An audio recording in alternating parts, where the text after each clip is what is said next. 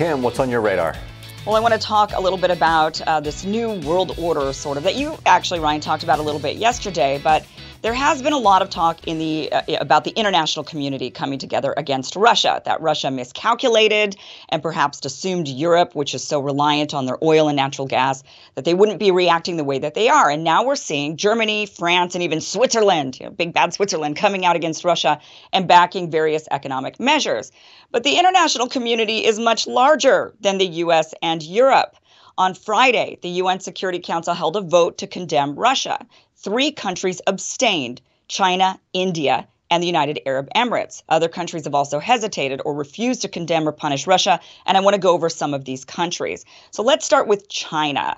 Now, in early February, China and Russia issued a written pact railing against NATO expansion and calling for a new multipolar world order, stating in this document, friendship between the two states has no limits. There are no forbidden areas of cooperation. Xi also said that their joint strategy would have a far-reaching influence on China, Russia, and the world. The statement went on to say that Russia and China stand against attempts by external forces to undermine security and stability in their common adjacent regions, intend to counter interference by outside forces in the international affairs of sovereign countries under any pretext, oppose color revolutions, and will increase cooperation. So they've come together, Russia and China. They've said, our partnership has no bounds.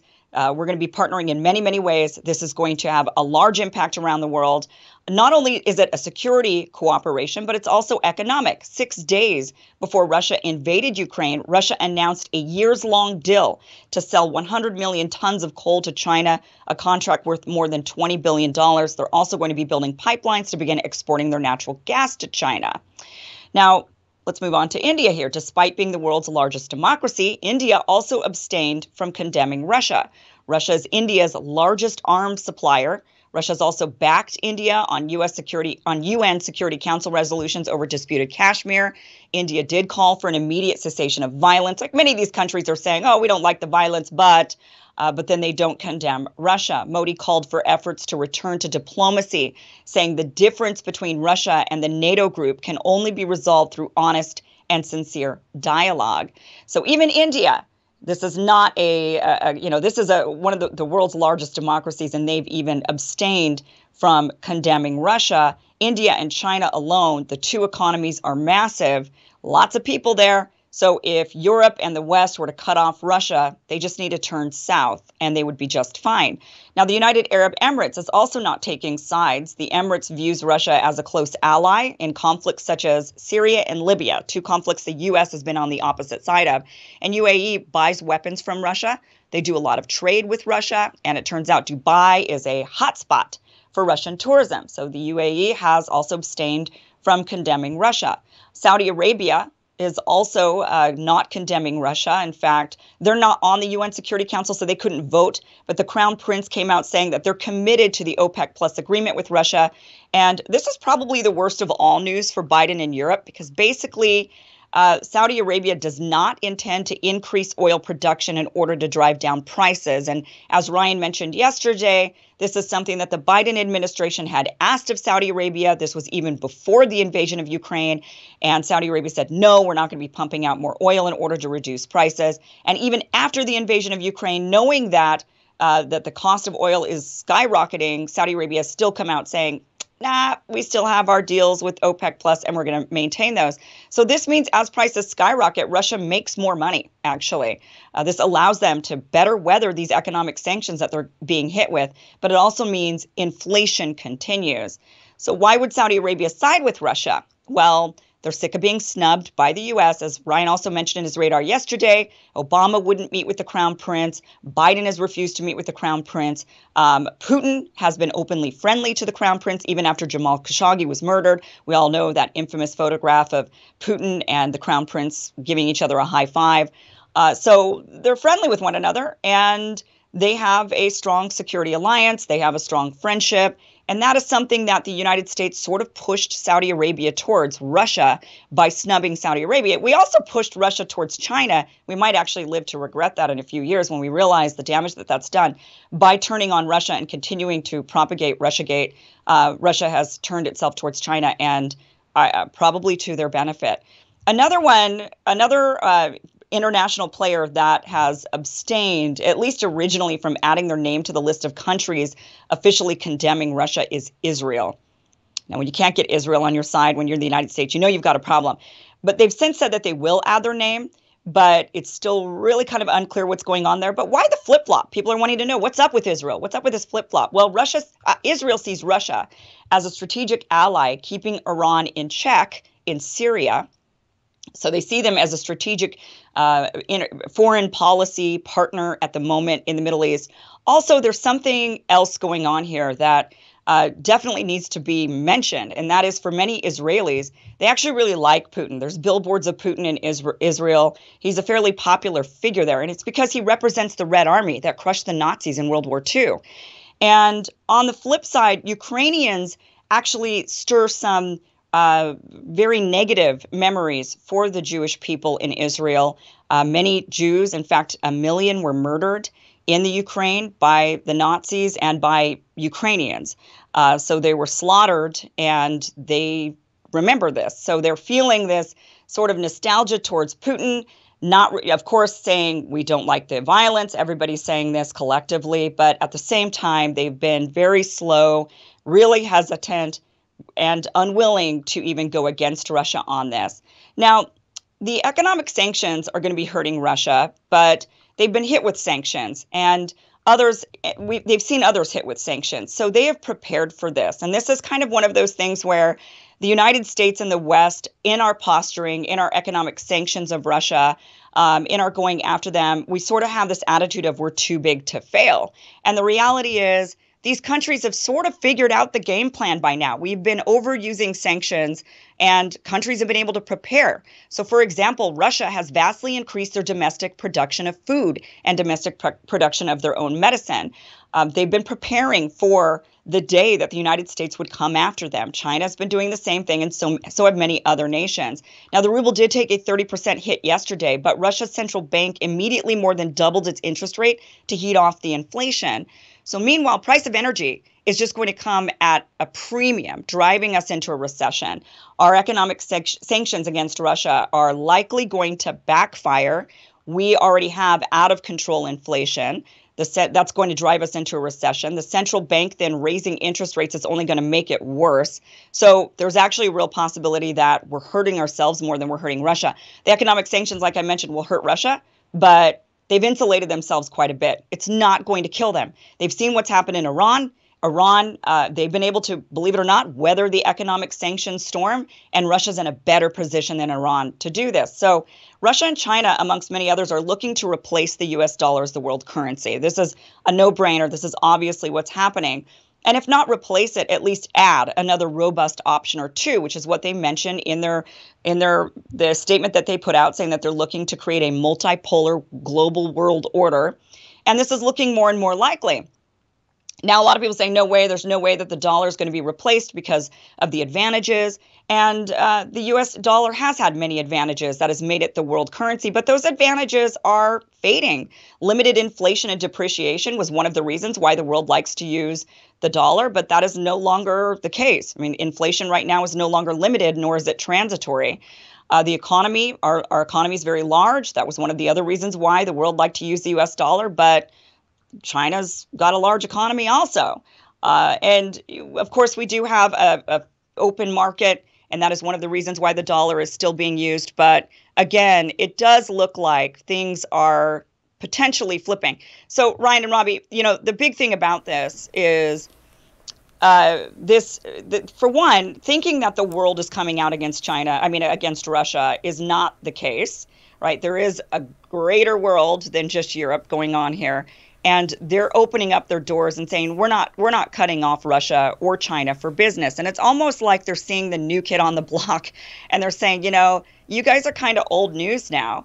And we want to see what these guys are going to do, because we think they're going to be doing something bigger, and they're going to be insulated. I mean, China in the pandemic was the only economy that actually grew, which raises some suspicions, I think, in a lot of ways with everything that's going on. But I think we're putting ourselves in a really bad position, thinking that we are too big to fail, thinking that we could just do whatever we want, especially with these economic sanctions, and try to crush their economy, they're just going to create another economy, a secondary economy.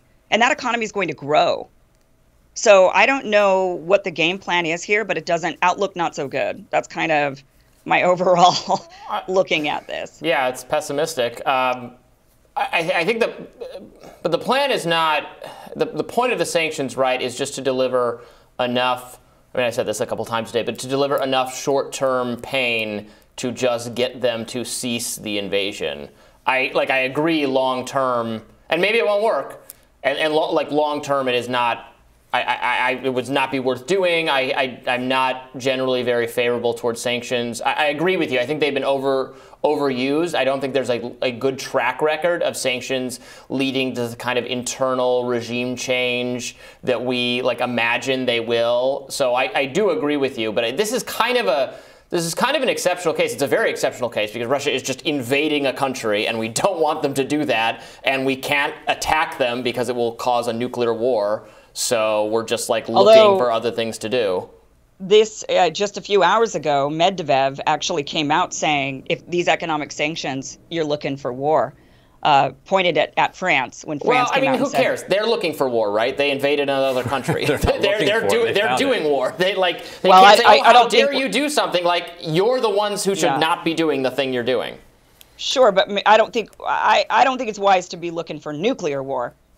Right. No, and I've been making this point too, that I do think we have to be more careful than we're being with the economic warfare that's being waged. Even the rhetoric around it from some of the NATO countries is, we're not going to go to war against them, but we are going to choke their economy to death. It's like, whoa, okay, well, I don't know if necessarily that is going to accomplish what your objective is, because what you're saying is, you don't want to escalate beyond a certain point because you think it'll lead to nuclear war.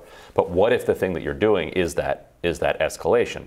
Then you need to rethink that. But I think what you're pointing to is very interesting. This realignment that we're witnessing, I think, is being accelerated by this war, and it's an open question what this means.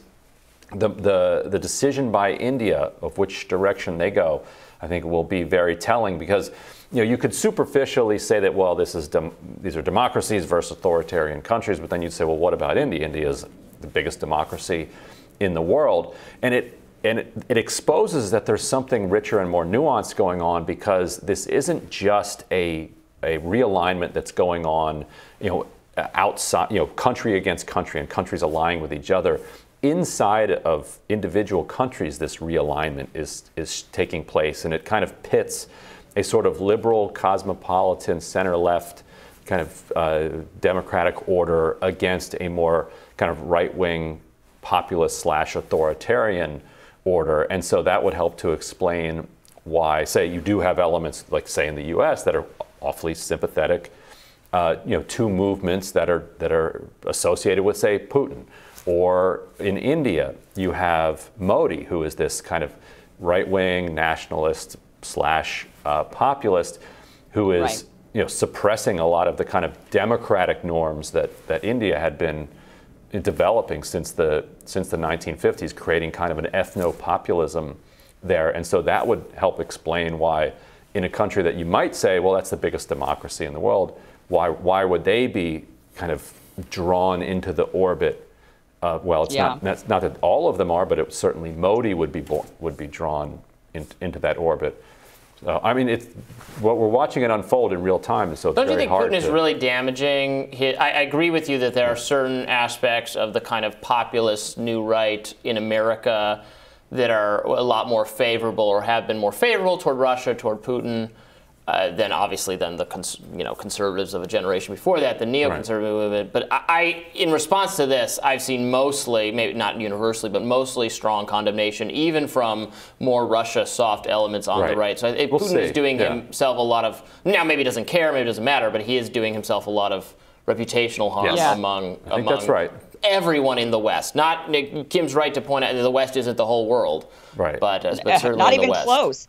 I mean, look, China and India alone have all the population, right? I mean, they don't need, once you've got them on your side, you don't need to be worrying about the economic ramifications coming from the United States or Europe, especially if you're thinking you're going to be replacing the US dollar. And the more I look into this and the more I was kind of seeing the reaction from the rest of the international community with India, the ones I've just mentioned, I don't think this is, I do think this is about NATO expansion. I do think that that's really upset Putin. I also think this was very planned. And I think we are being very short-sighted thinking that this is just a Ukraine issue. I don't think this is about Ukraine. I think this is about American hegemony. And the more we understand this, that is what they're really taking on, that we're already in World War III, we just don't realize it.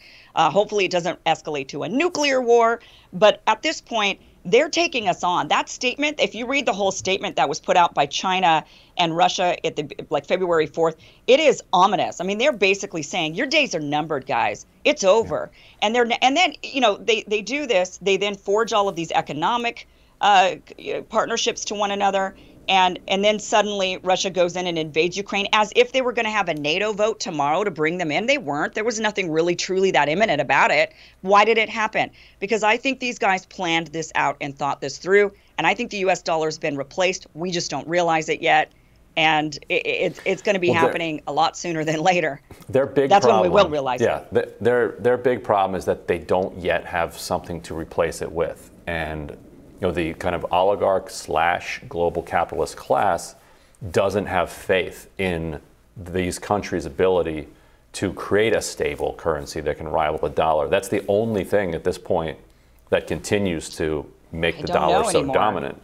But what is? Yeah, because China was the only one that actually survived the pandemic. So I think everybody's looking at China now and saying, well, actually, they're more stable. And we might, of course, we could say, well, no, their bubble's going to burst and all this. But people are looking at the United States saying the same thing. We've got runaway inflation. We can't even control it.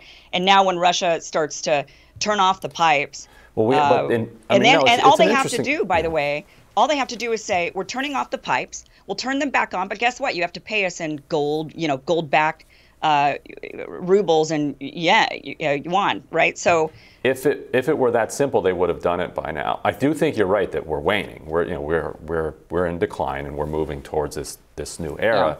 Yeah. But inflation is global, and so inflation alone in the United States is not something that investors and the people who make these decisions about what the reserve currency will be. That's not going to be the thing that's going to keep them away from the dollar and moving over to China. They look at China. Like, yeah, I don't know. I don't quite trust the numbers that I'm reading there. I don't trust that if I put my money in, that I'm going to be able to get it back out. And that is still the thing that the United States economy has for it. Well, we got to leave it there. Thank you, Kim. We'll be back with more Rising right after this.